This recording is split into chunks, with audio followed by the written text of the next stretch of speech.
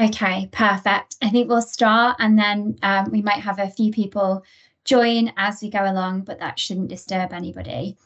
So, welcome. I'm really pleased to have Dr. Jerry Davis and Liza Baines with me this evening for our webinar on understanding hip and elbow problems in dogs. Jerry is the Chief Scrutineer of the British Veterinary Association and Kennel Club Hip and Elbow Dysplasia Scheme. And Liza will become our new incoming Chief Scrutineer as we move into next year. So just a few notes before we start. The Kennel Club has developed its health webinar series so that we can all hear from experts in their field and discuss really important health conditions in dogs. We want to share, learn, discuss, and debate, including where feasible, hearing real life stories and answering your questions.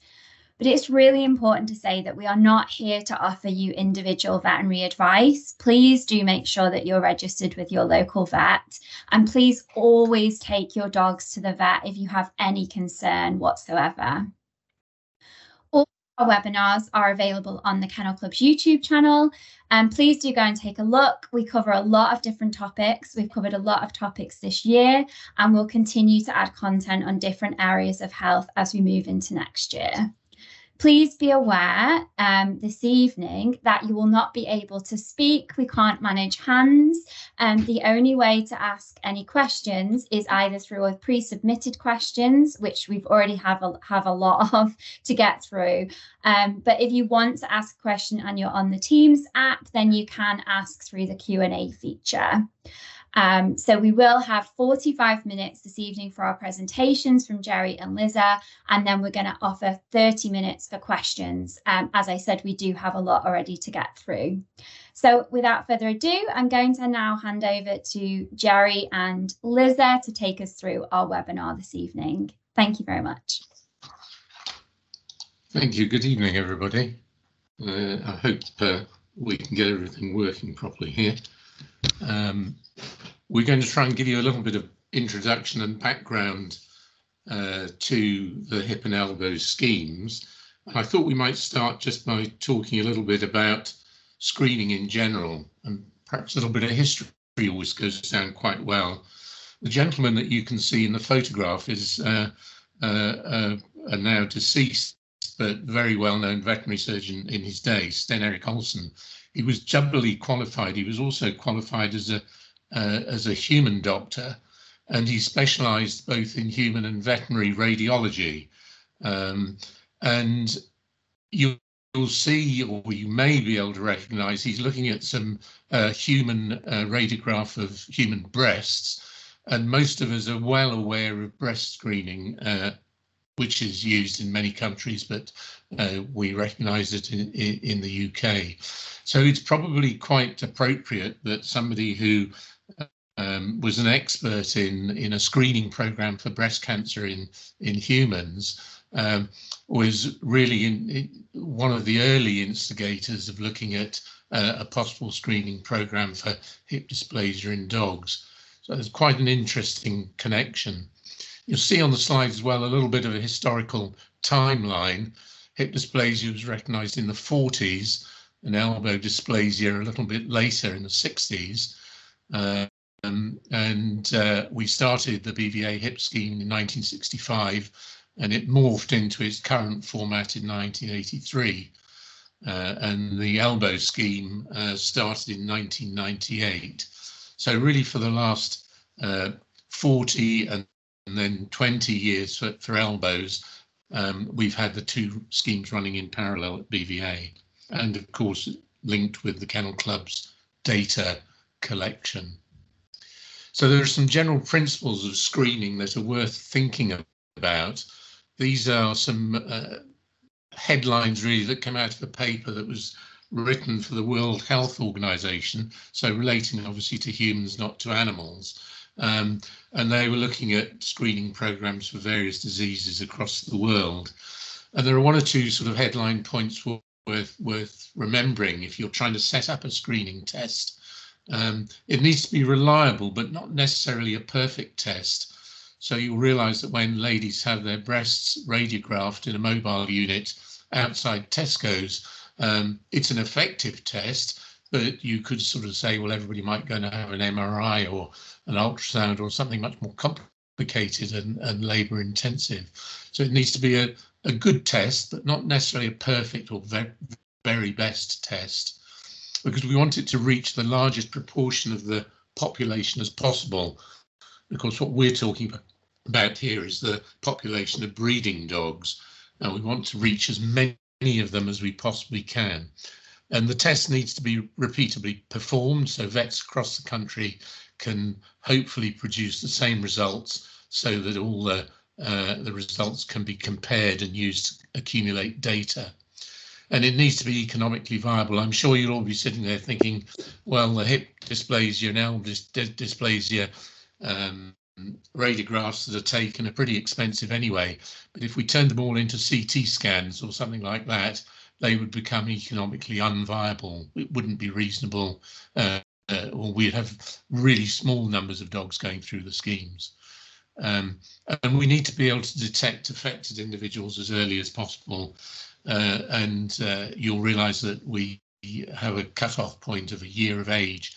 And there are a variety of reasons why we do things at 1 year of age, but that's selected as the optimal time for identifying the disease as early as possible when you use radiography.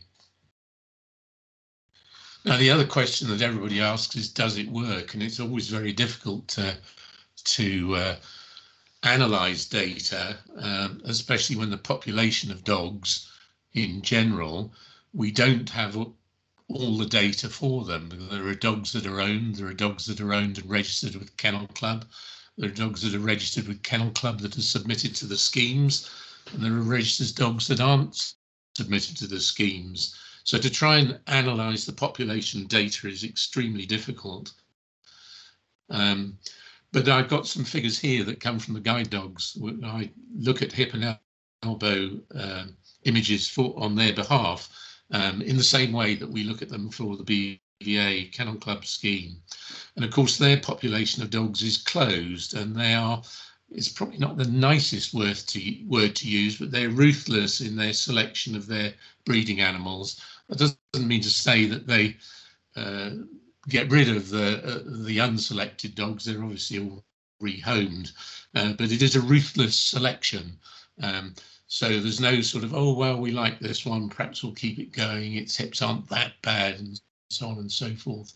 But if you've got a closed population like the guide dogs have, and you are very, very ruthless in your selection of the dogs that you're going to breed from, you can see that the number of the instance of hip dysplasia cases in their puppies and an instance of elbow dysplasia cases in their puppies has been falling steadily over this period of about 20 years that these data have been turned into graphs for you. So I think there is good evidence from those data to suggest that it does work, but it's not going to work as effectively as that in the rather wider population of dogs out in the owned by the general public. There are some other difficulties that we have to face with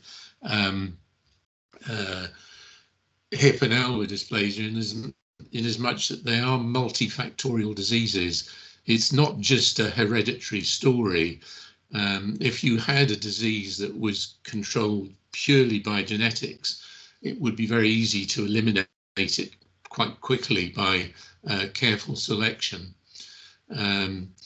So we will talk a little bit later on perhaps about the various other things other than genetics that contribute to the disease, but because they're multifactorial, it may well be that you happen to select, are very careful in your selection of breeding stock, but you will still from time to time find cases of hip and elbow dysplasia popping up sporadically through those breeding populations.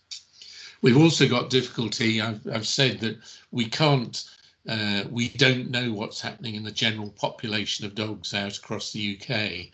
We have no data of the total population. So we've got no population compliance. We need to have breeder compliance. We don't have, it's not compulsory for all breeders to have their dogs health tested. If it were, then the schemes would work, they'd be even more effective. Of course, for all the sorts of people that will be listening tonight, I'm sure we're preaching to the converted already, but the more breeders that do comply with the schemes, to get involved with the schemes, the better the results will be that come out at the other end. And it's also vets that can be criticised as well, because some vets trying to be helpful to their clients may well radiograph dogs and say, I don't think those hips or those elbows look very good. Maybe there's no point in you spending money sending them into BVA.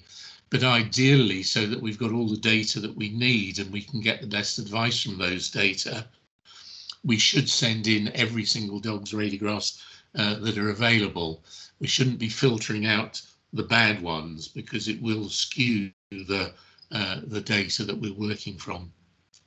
And of course, the test needs to be a sensitive test, and I've already said that radiography is not ideal, but it is easy to be carried out, and it's reasonably economically viable. So we can't use the more expensive and complex tests, even though they might be better. So why is it important to screen? Well, we're trying to reduce the incidence of two not very helpful diseases, hip dysplasia and elbow dysplasia, across numbers of breeds that are susceptible. And if we screen the parents for breeding, we hopefully will produce or maximize the number of healthy offspring. But we have to remember that the appearance of the parents doesn't necessarily tell the whole story.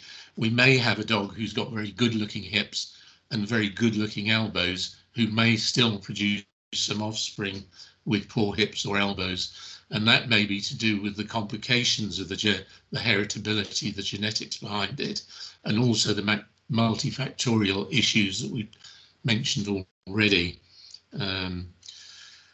So we need to test offspring too, so that we can prove the parent. So if we look at the offspring from a number of from a mating, then we can see that the offspring have got good hips and elbows.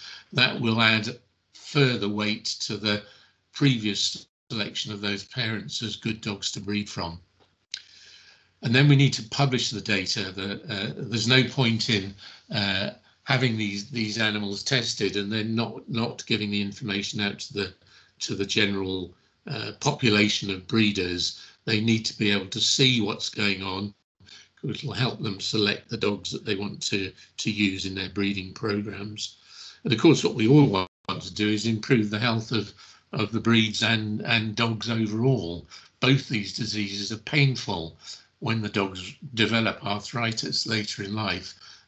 It would be much nicer that we could eliminate the diseases completely, so that there would be much less incidence of painful arthritis. I'm going to talk a little bit about elbows in particular and leave the hips at the back end of the dog to Liz a bit later on. Dysplasia really is just a sort of fancy medical term for saying that something isn't the right shape. It's a malformation, and in this case, elbow dysplasia, a malformation of the elbow joints. It nearly always affects both joints, both the left and the right elbow, so it's usually bilateral. And it may lead to fragments in the joint, so those are loose bits of bone and cartilage that float about in the joints, and you can imagine those can cause a deal of damage. But the deformity in the joint will inevitably cause secondary, what's called osteophytosis, so little bony spurs attached to the skeleton, but they make the surface of the joint rough and uncomfortable. Of course, this is what we then generally call osteoarthritis. And osteoarthritis is a joint, an osteoarthritic joint is a joint that's got a rough surface, a lot of inflammation, and the inflammation is painful. and the joint surfaces degrade, the cartilage wears away, and eventually you have bone-on-bone contact, which is extraordinarily painful and what leads to people and some animals having joint replacements. So why do we care about elbow dysplasia? Well, one thing it does is it really does reduce the range of motion of the joint. You'll be able to tell that as the arthritis increases and progresses, the amount that the dog can bend its elbow, flex its elbow, will reduce, and that alone will affect the gait. It's what you might call a mechanical lameness. Lameness will come from that loss of range of motion, but lameness also comes from the pain from the arthritis that's developing within the joint. So elbow arthritis is a very painful and debilitating disease, and it would be much nice to prevent it happening rather than to go around looking for clever cures like elbow replacement surgery. So what are the causes? We keep talking about it being multifactorial. Well, there's a heritable component, and I guess you could say the genetic part of it is about half of the causation. But there are other elements of causation, which include diet, the environment, the activity of the animal, what sort of weight gain. That's not its absolute weight, it's more whether it's growing extremely quickly. And diet and weight gain obviously tend to be linked together. That's the quantity in the diet and the quality of the diet. And conformation is interesting as far as elbow dysplasia is concerned, because some dogs, we think about hip dysplasia and elbow dysplasia mostly affecting large breed dogs, but the dogs with the rather shorter, bandier legs, they look like they've got antique furniture front legs.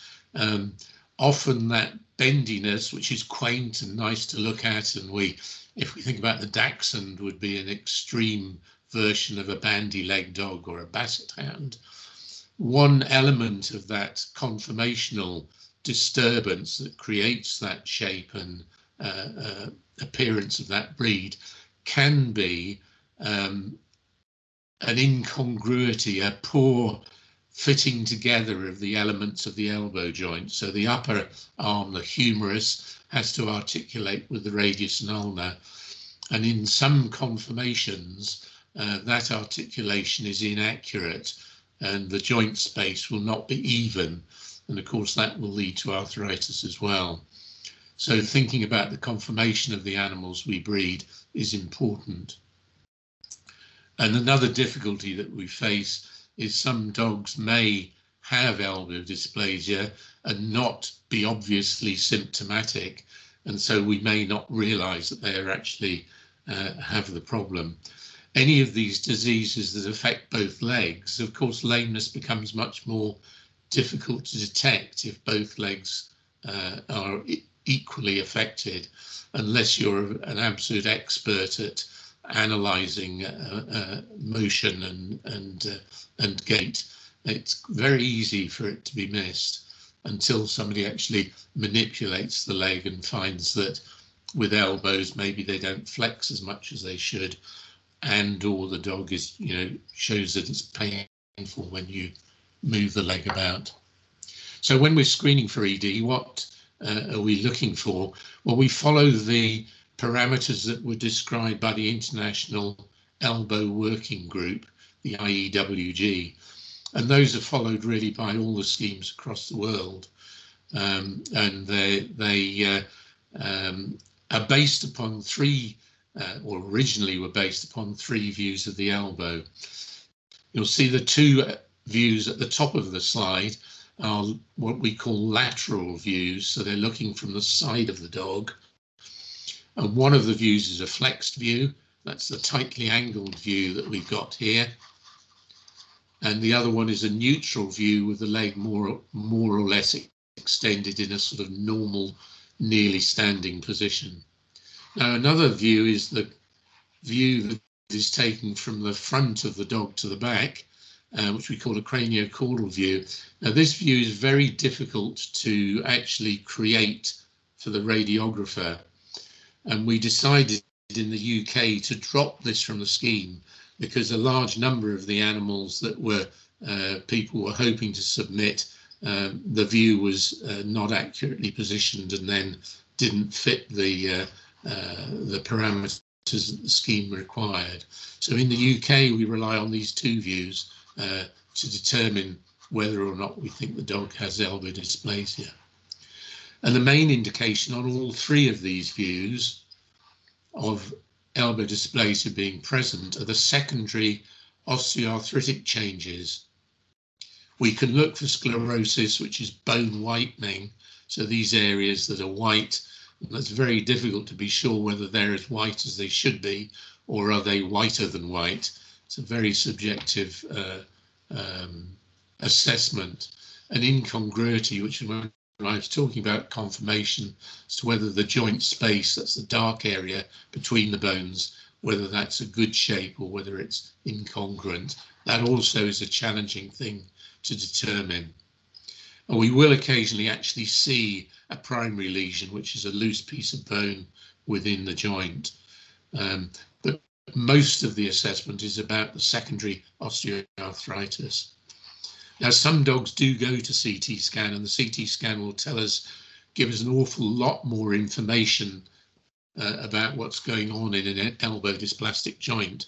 And the experience that we've gained from looking at CT scans has made our identification of abnormalities on radiographs better than it used to be.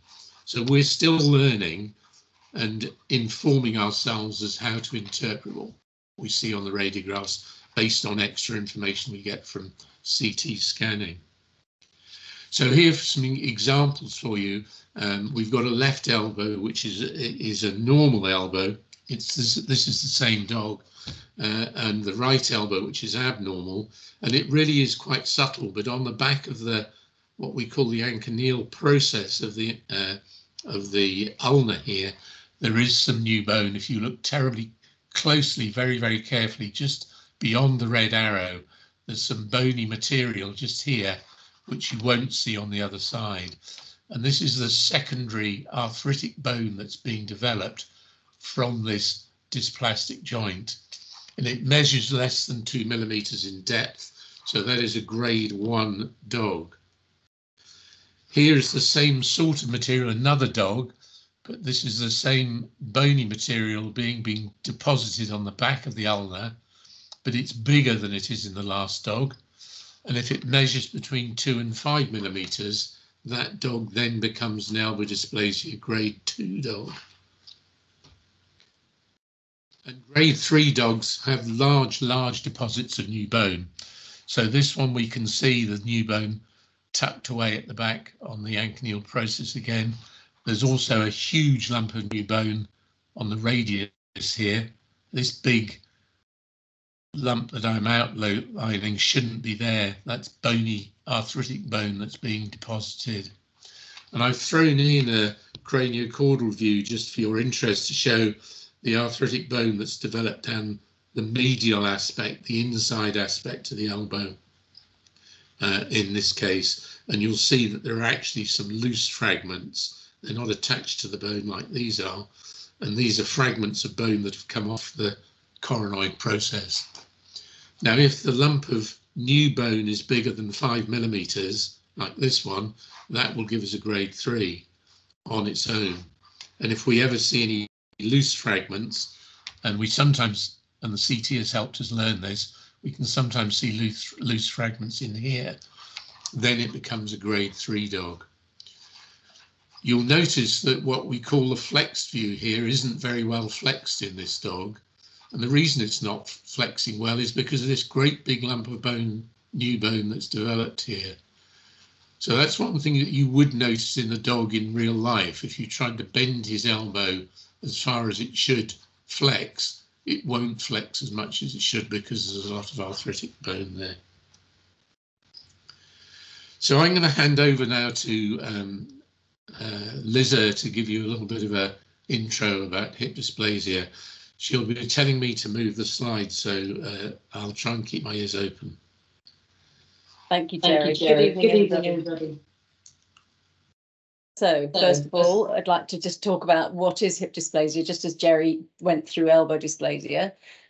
So hip dysplasia, as Jerry said, dysplasia means something has grown or developed wrongly. So it's abnormal development of the hip joints. And again, in most animals, it's usually bilateral.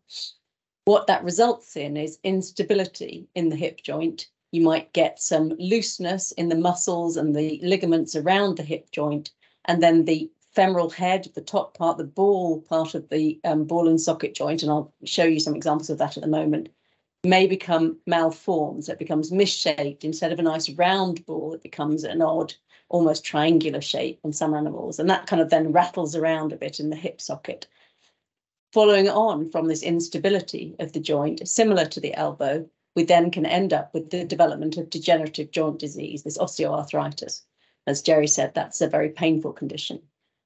Hip dysplasia can manifest in young animals or indeed in older dogs, depending on how much arthritis they develop and due to also other factors about exercise and diet. But any dog breed can be affected, and it also can affect cats. But it is more clinically significant in the larger and the heavier breeds. And you can imagine why that is. If you've got 50% or at least 50% of your body weight going through a joint which is painful, or the two hip joints which are painful, then the more weight there is going through a painful joint, the more significant that's going to be to that particular animal. Thank you, Jerry. So why do we care? Well, as we've said, it's a significant cause of lameness in dogs, and we'd like to avoid any of our dogs being uncomfortable or painful in any way. When the animals are young, if they're severely affected, you may have an abnormal way of walking with this kind of loose, kind of slinky-hipped appearance to walking, so a gait abnormality. And then in time, they will also show pain, and you'll see active lameness when they're walking. If they go on to develop arthritis when they're older, then they definitely will be uncomfortable, and you'll have animals that find they spend a lot of time lying down and shifting around in the evenings, perhaps and not liking to lie on hard surfaces, tending more to want to lie on the rug in front of the fire to make themselves more comfortable. So these are all signs that your animal may be in pain. But it is important to remember that not all animals with dysplasia will show clinical signs, and that's one of the reasons why it's important to take radiographs in order to screen for disease before we're thinking about breeding from our pets. It is then also important to remember that there's no direct correlation between the level of radiographic change which we see and the degree of lameness. Some dogs, we might see hardly any arthritis at all on a radiograph, but these animals are significantly lame because of the looseness of the joint. And equally, other animals may have severe arthritic change on a radiograph, but in fact, they seem to be coping with that change. And it might just be that they've adapted and they're learning to flex their knees and their ankles more to take away from the fact that their hips don't flex as well as they should do. But you can't really directly correlate the clinical significance of a lameness with the radiographic changes that are visible. Thank you, Jerry. So exactly the same as elbow dysplasia, we talk a lot about how there are multifactorial reasons for animals to get hip dysplasia. There definitely is a heritable component, and that means that genetics always play a part. And I think an animal won't develop hip dysplasia if there's not that genetic propensity there. You don't just get an animal getting it out of the blue. You need to have that genetic weakness, if you like, present in the hip.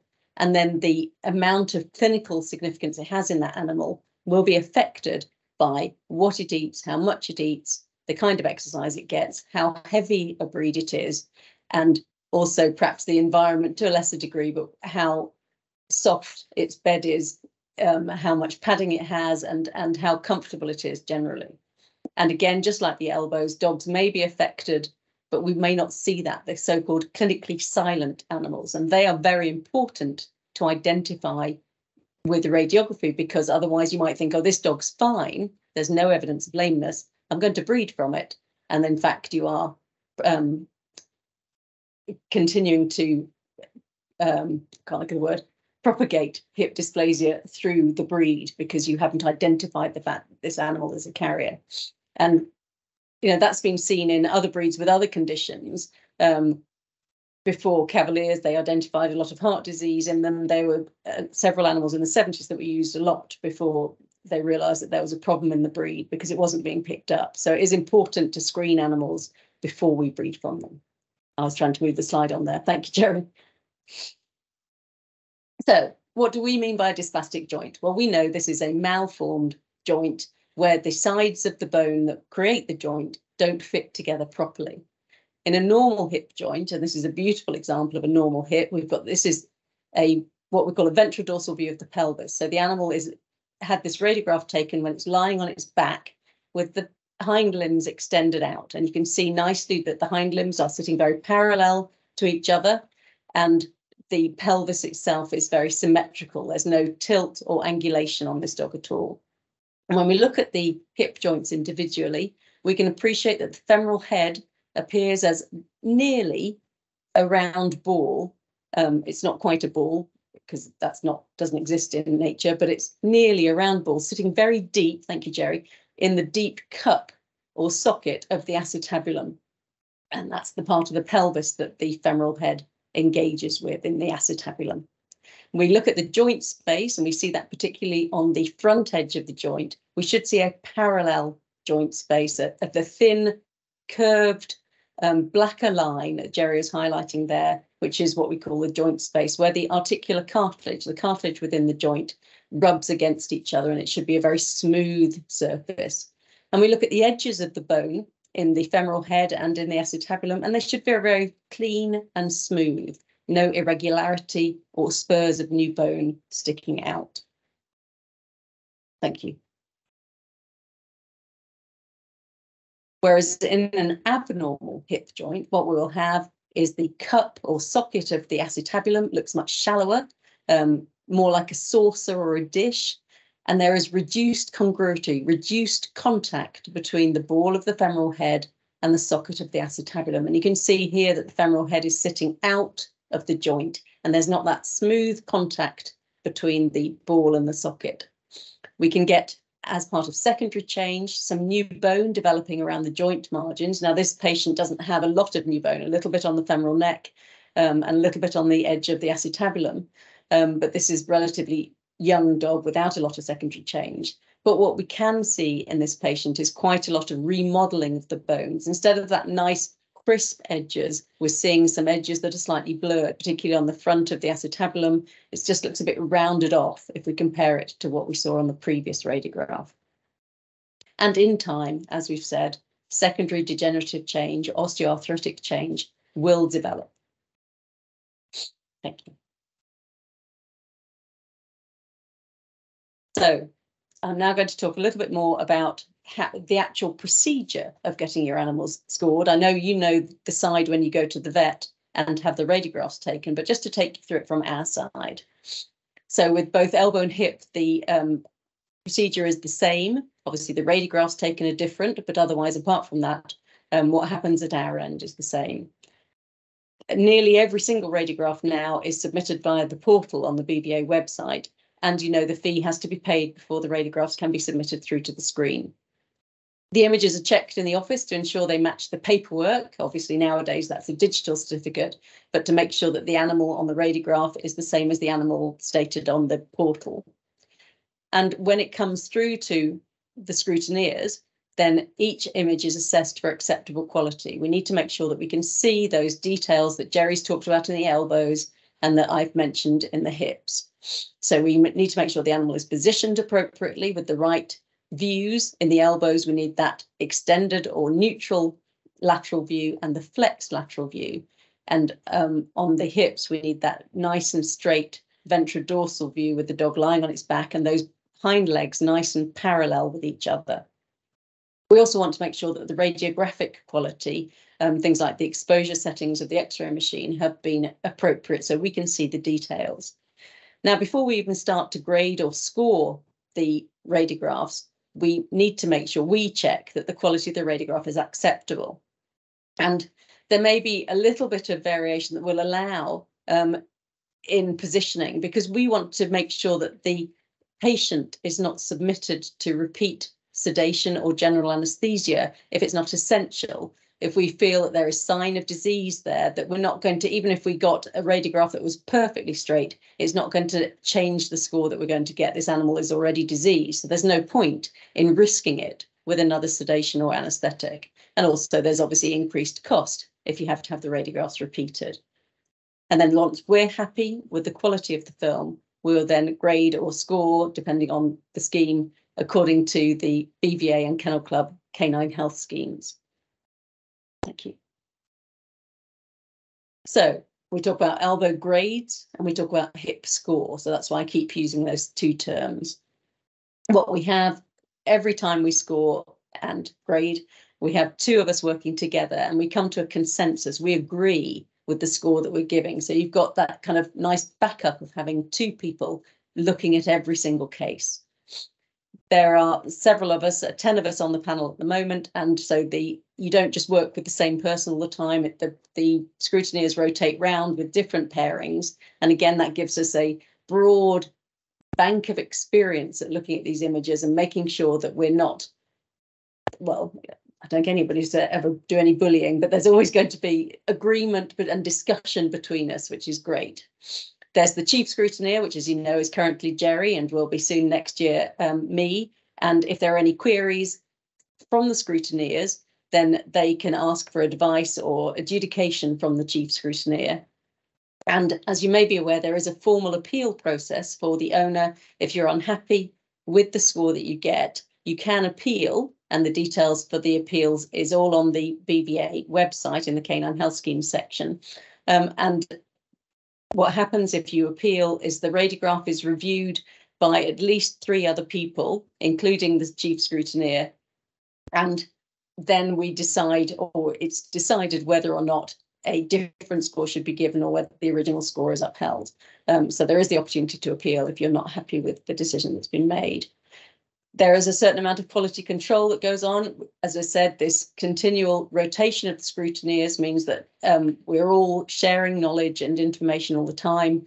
And the chief scrutineer monitors the appeals and uses any appeals at the annual meeting that the scrutineers all have to discuss where things might have been changed or where we think that scores might have been different, and come to an agreement with how we're viewing things. So it's to make sure that we're continually learning ourselves on how we should be reporting these radiographs.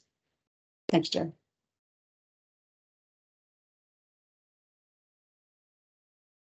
So when we're scoring hips, it's a bit more complicated than the elbows. There are 9 different things that we look at, and we look at those 9 things on the right hip and those 9 things on the left hip, and we generate a total score from the scores for each hip individually.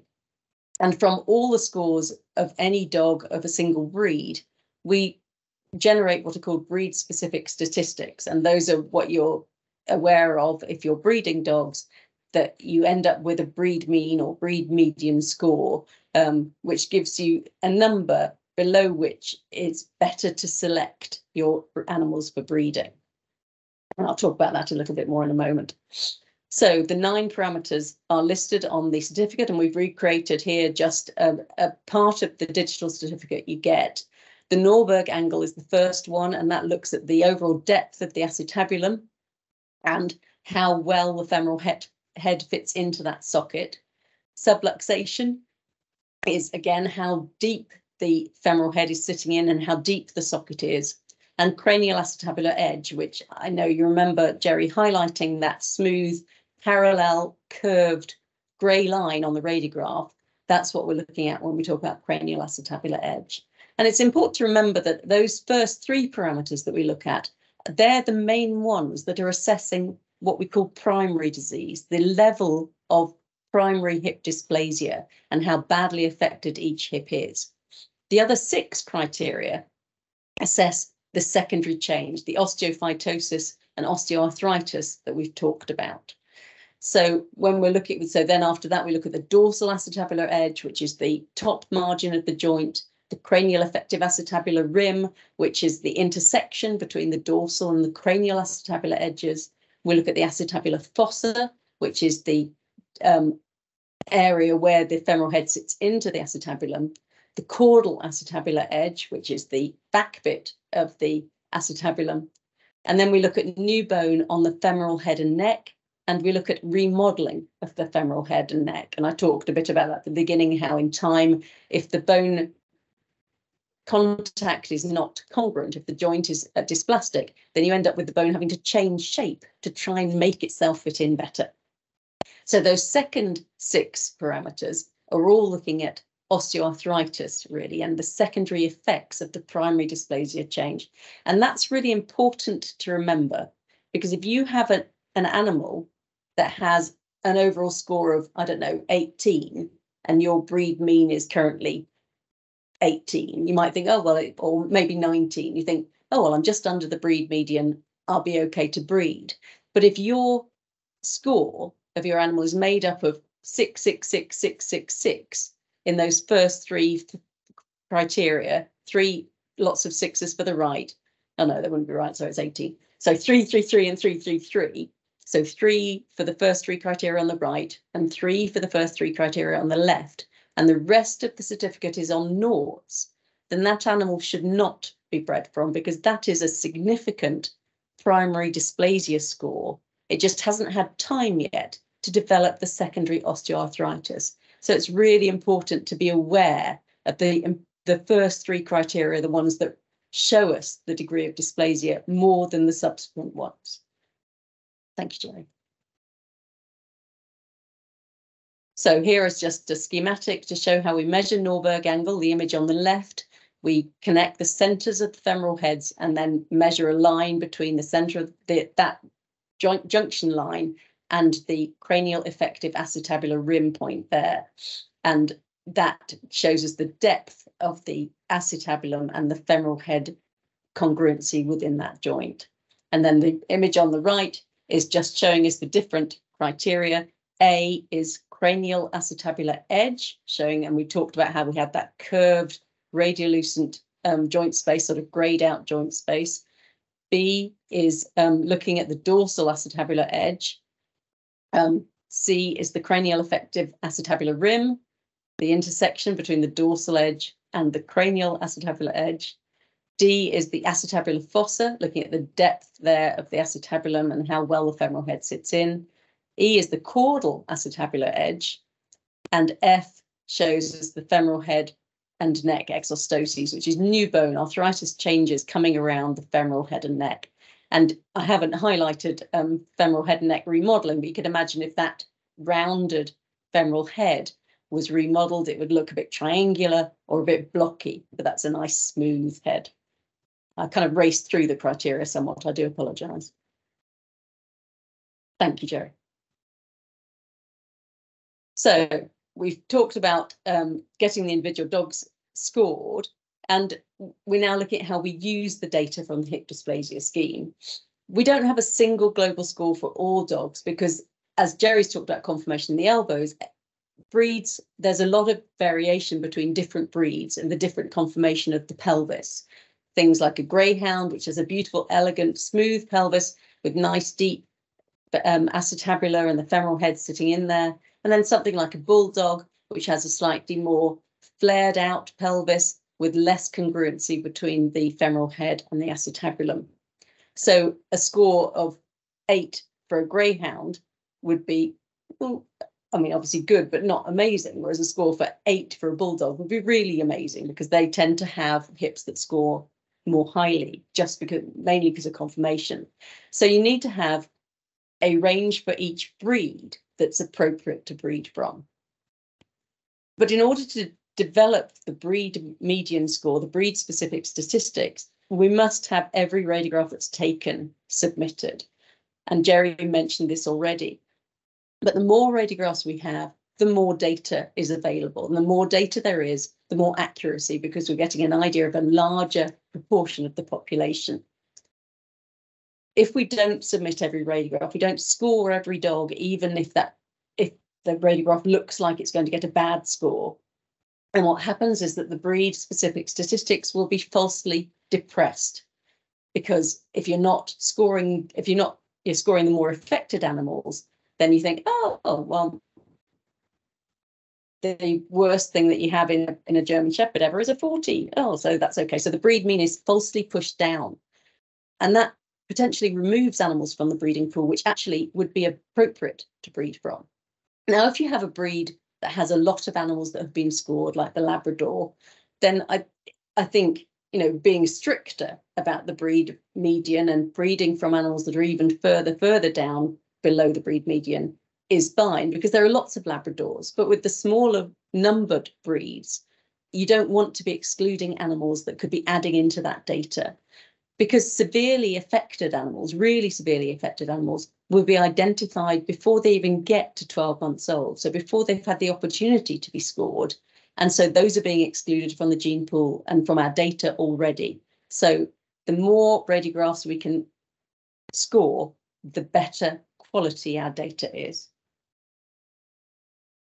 The Canine Health Scheme, the BVI Kennel Club scheme, has been going, as Jerry said, a long time. So we have a lot of animals in many breeds, which gives us a more accurate breed median score. So the more animals that are scored, the better for that breed. The Kennel Club also generate estimated breeding values, which Charlotte knows much more about than I do. And they also help us a lot with giving us a more accurate guide as to the suitability of individual planned mating. So the EBVs on the Kennel Club website are a really, really useful tool. But the generation of EBVs relies on our radiographic data. Thank you, Jerry. So just to finish off, just a couple of examples, or 3 examples of different types of hips. This is an Italian Spinoni, which scored 0. It had effectively perfect hips. And if you can appreciate the beautiful congruency of the femoral head sitting deep into an acetabulum, beautiful contact between the smooth line of the cranial acetabular edge and the femoral head, and no evidence of any new bone, any spiky bits of new bone on any of the margins of our skeleton, and anything scruffy. It looks very smooth and neat, doesn't it? I think. Thank you, Jerry. This one was a golden retriever, and these hips, perhaps to some people's eyes, don't look too bad. There's not a lot of scruffiness, but I hope that you can appreciate from what we've said so far that the femoral head is sitting quite wide out of the acetabulum. The acetabulum looks very shallow, more like a kind of cereal bowl than a deep cup. And the edges of the bone have some new bone on them. So the cranial effective acetabular rim, which Jerry's highlighting there, has a little osteophyte, and we've got new bone on the femoral neck, and coming all the way around the femoral neck there, all the way, we can see, and that looks scruffy and messy compared with the previous study. And this dog actually scored 75, which I think when you first look at this, you might be surprised, but this was because it's like, oh, well, it's not terrible. There's not loads of arthritis, but it's a very, very dysplastic dog. It's very shallow acetabular, very luxated or displaced femoral heads. And finally, the last one from me, I think, is this was a Labrador. And this again has very dysplastic hips. We can see that the femoral heads are sitting out of the acetabula, but this also has a lot more arthritis. We can really appreciate a gigantic osteophyte, a gigantic spur of new bone on the cranial effective acetabular rim, also the caudal acetabular rim. The acetabular fossa is filled in there, thank you. And we can see a large collar of new bone coming all the way around the femoral neck there. And the femoral heads don't look like nice smooth balls anymore, do they? They look like funny kind of wedgy things, with almost rectangular, with big spurs on the medial aspect and inside aspect. Great. Anyway, I'll hand back to Jerry just to wrap up.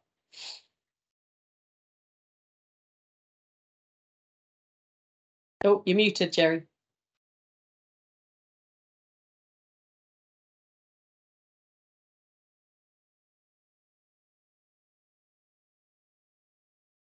Still muted.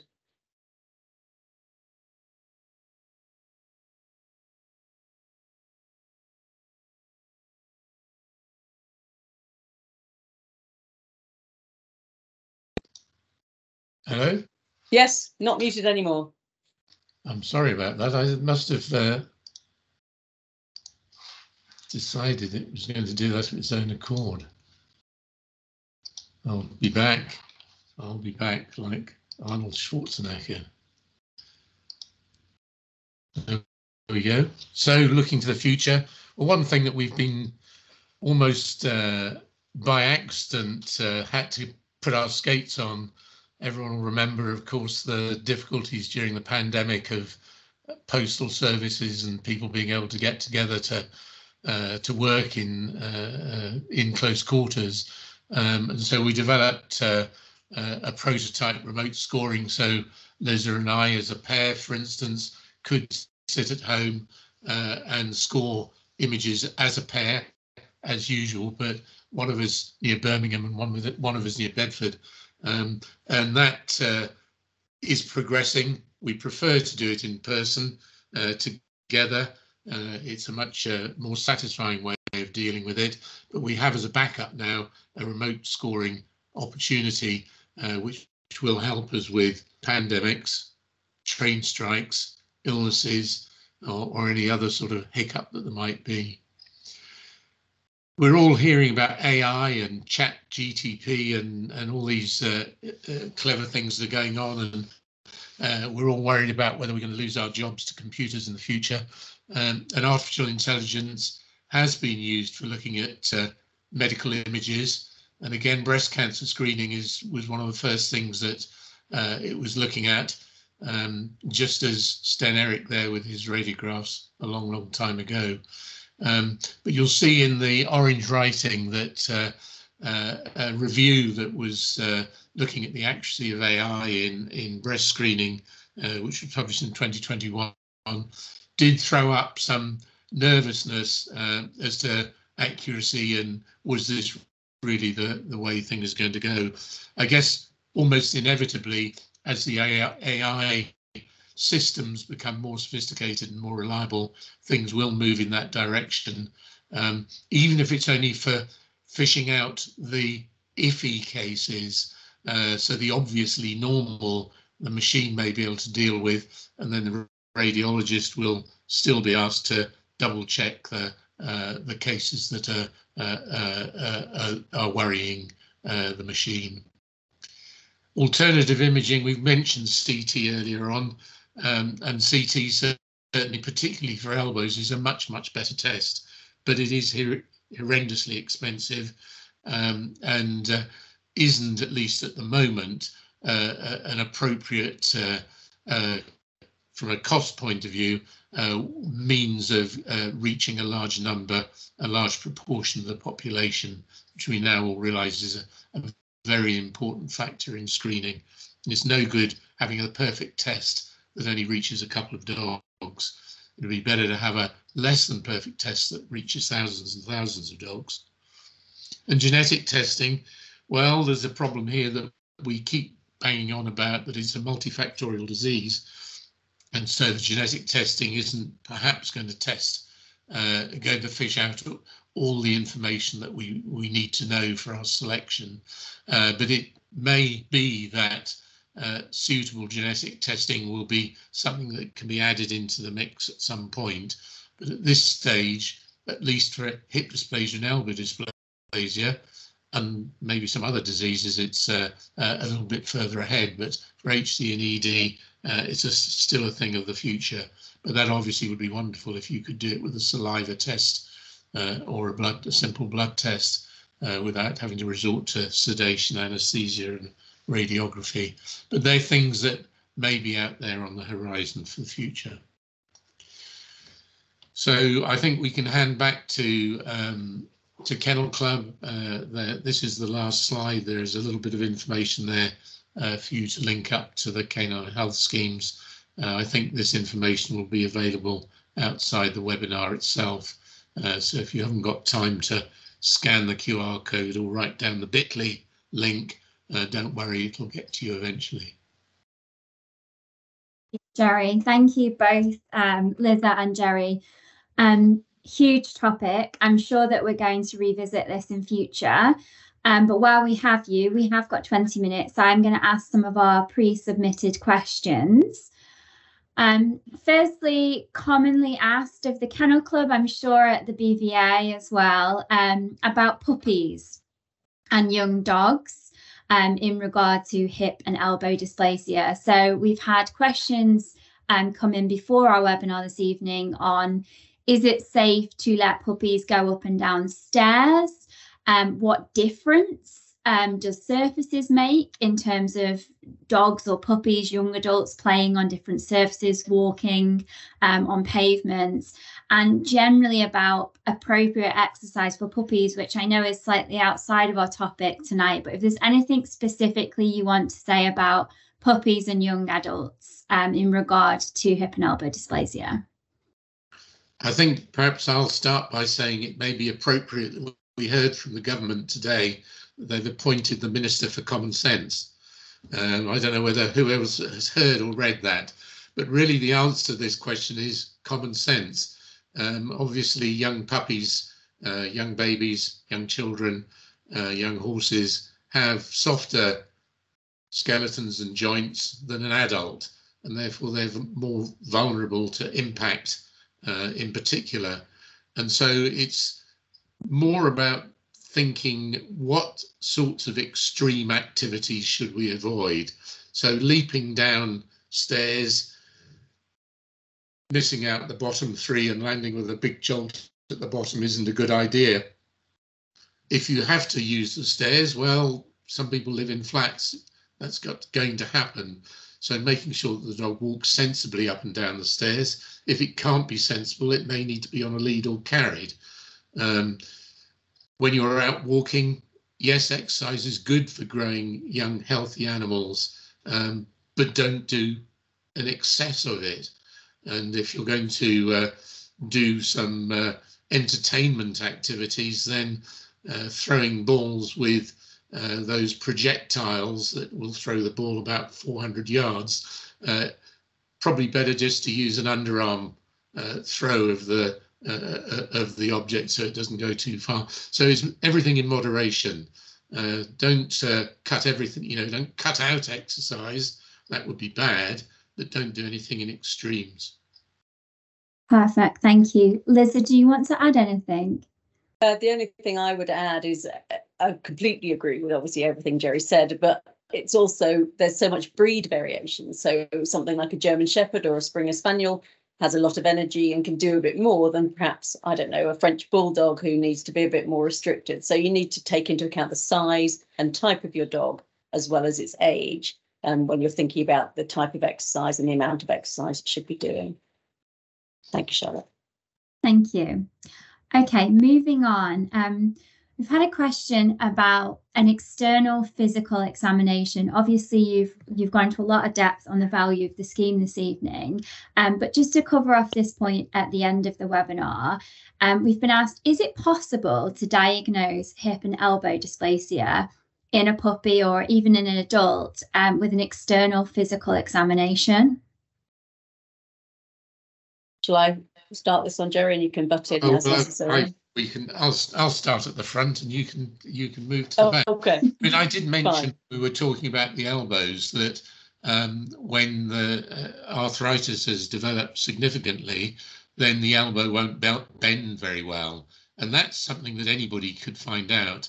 But unfortunately, that's dependent on all that new bone, arthritic bone developing, and in a young puppy that won't be there. The elbow dysplasia may well be there, but the interference with the range of motion, how much the joint will bend, won't really have been developed by then. So even at a year of age, which is when we're recommending the elbow to be radiographed for assessment, the range of motion test, how much the elbow bends, will have limitations to it. If it's really bad, then it will be affected, and you may be able to tell it. But I would say that for elbows, there isn't a reliable means of even an expert being able to tell, other than maybe a pain response. If the elbow is painful, something's obviously wrong, and it might be elbow dysplasia. Perfect. Is that? Moving on to the hip. Certainly, if dogs are severely affected, you can identify hip laxity or hip looseness in a puppy. It is a slightly painful test to do, so you may not get your patient to comply with the test, but you can identify. And they do this test in newborn babies as well in the hospital when they're looking for evidence of hip laxity in newborns. They'll do a test. So there are there's the Ortolani test and there's the Barden's hip lift test. So these are tests that your vet could do, but you have to have quite an advanced degree of hip laxity present before you'll be able to pick this up clinically, particularly in a non-sedated animal. And so you might not see that. You certainly won't see the subtle degrees of hip dysplasia, which we talked about, which are really, in my opinion, the more important ones perhaps to be trying to pick up, because the ones that aren't clinically showing signs but still have the propensity to develop it are the ones that we really want to get rid of out of the breeding population. If you have an older animal that's developed a lot of arthritis, then, as Jerry said, you will get resistance to movement of the hips, and your vets will often try and extend the leg behind them. So you stand with the animal in front of you and you extend the leg behind itself. And a lot of animals will resent that movement, but then you don't know if that's got arthritis because of hip dysplasia or arthritis because of another reason. So radiographs are really the best way of identifying the primary changes and the secondary changes in dogs. Thank you for that. Just going back to age, we've had a number of questions before the webinar and also a couple in a Q&A this evening. I didn't know if there was anything else you wanted to say around the age, potentially the progressive nature of hip dysplasia, and I didn't know whether there was anything you wanted to specifically touch on in terms of the optimal ages to have the dogs scored.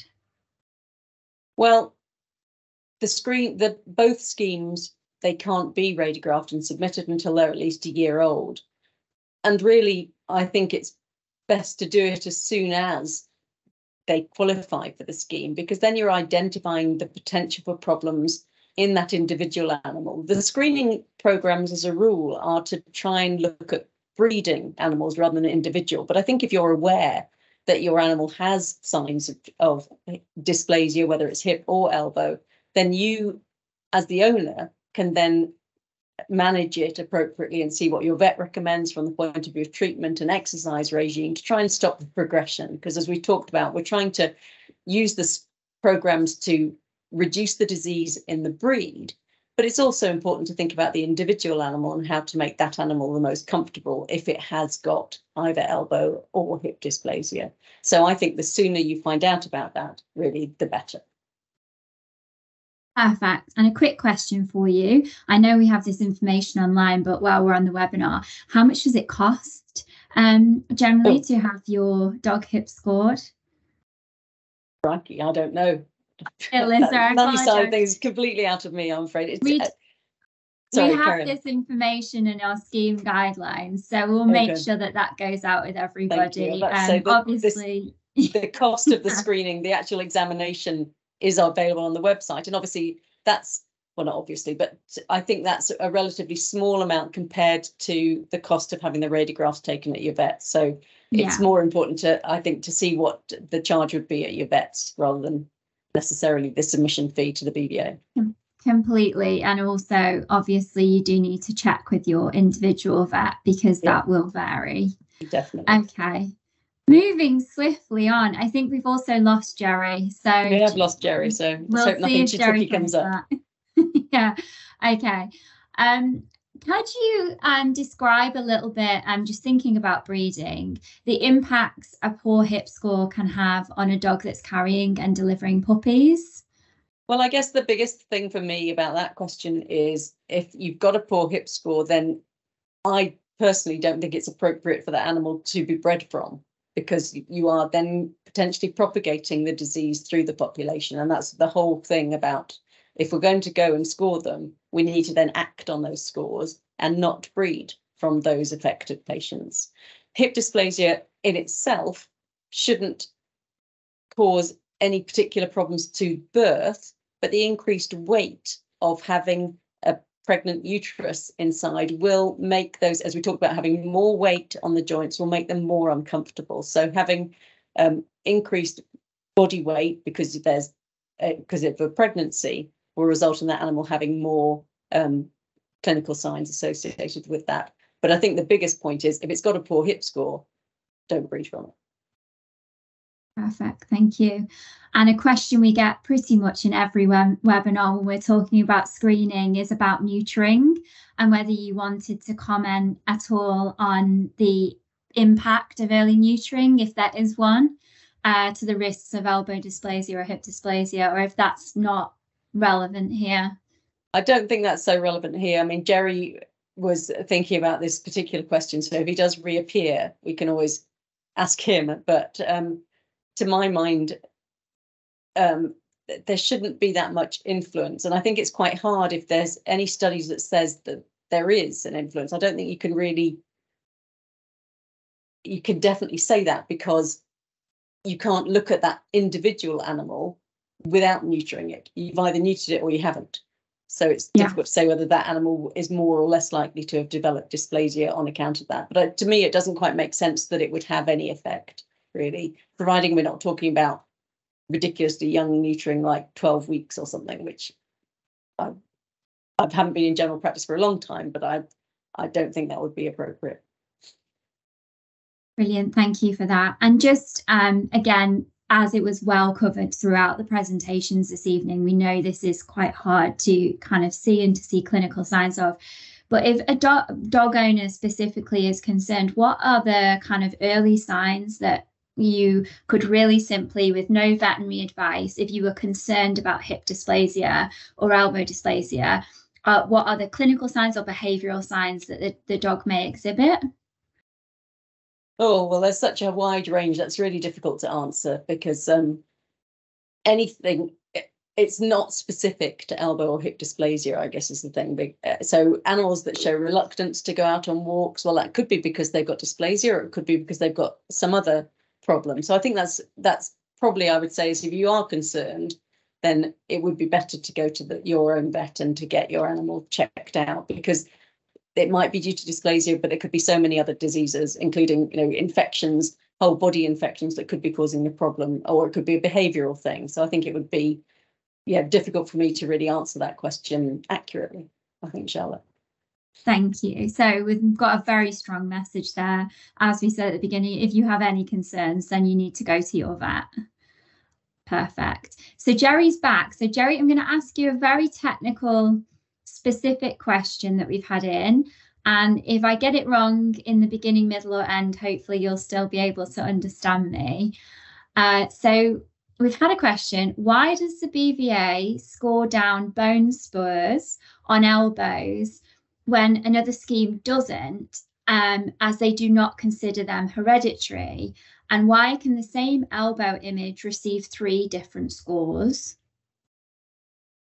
Well, the answer to the first question, or first part of the question about the bone spurs, is, as far as I'm aware, all the elbow schemes across the world follow the International Elbow Working Group's protocol, which we talked about earlier on. And I wonder if somebody's got the idea that bone spurs are something specific. Bone spur is just another word for an osteophyte or arthritic new bone. They're all one and the 3 are exactly the same thing. And so we measure osteophytes or bony spurs, whatever you want to call them, or osteoarthritis. And we measure them, as we said earlier on, as less than 2 millimeters, 2 to 5 millimeters, and more than 5 millimeters to get grade 1s, 2 and 3s. And as far as I'm aware, all the other schemes, for instance, the OFA in the United States, do exactly the same. So I'm not quite sure how that's come about, other than perhaps this rather confusing, and that's vet's fault, or medical parlance for using lots of different words for the same thing. So I think that's the first part of the question. And the second part of the question, just repeat it for me. It's why can the same elbow image receive 3 different scores? Well, the whole game is one of assessment. A human being is looking at something and interpreting what they see. And it's entirely possible that 2 different people So say a radiologist in Australia or a radiologist, a veterinary radiologist in America or one in the UK may all look at the same picture and they may interpret it differently. And you might end up with different scores or different grades. Now, that's why we believe the situation in the UK where we use 2 scrutineers will minimise the chances of what you might call a rogue interpretation taking place, because it's not uncommon that I might be sitting with Liza or one of my other colleagues and we will disagree about something we see, and we'll be saying, is that part of the dog, or is it actually some new bone, an osteophyte, a bony spur, something abnormal that shouldn't be there and needs to be measured? And I think if there are 2 people to discuss and decide, you're more likely to be accurate. And I think, as Liz said earlier on, occasionally a pair of scrutineers won't be able to agree, and they then may pull that case out of the day's scoring and pass it to the chief scrutineer for yet another look. And what I sometimes will do is then say, I'm not sure, let's put it into the next session, and there'll be yet another 2 pairs of eyes to look at it. So it's really, the whole thing is a matter of interpretation, and there will be differences of opinion. That's all about medicine in general. Perfect. That's really, really in-depth answer, and I appreciate that. You have both, we've taken up a lot of your time. You've given a really, really detailed presentation this evening. I'm sure this is a topic we will revisit. I'm coming back to pricing. So single submission for the scheme is £73.50. Joint, hip and elbow is £133.50. But obviously, as we said earlier, you do need to go to your individual vet as well to discuss the screening and their individual prices. So we've just covered off that question from earlier, Liza.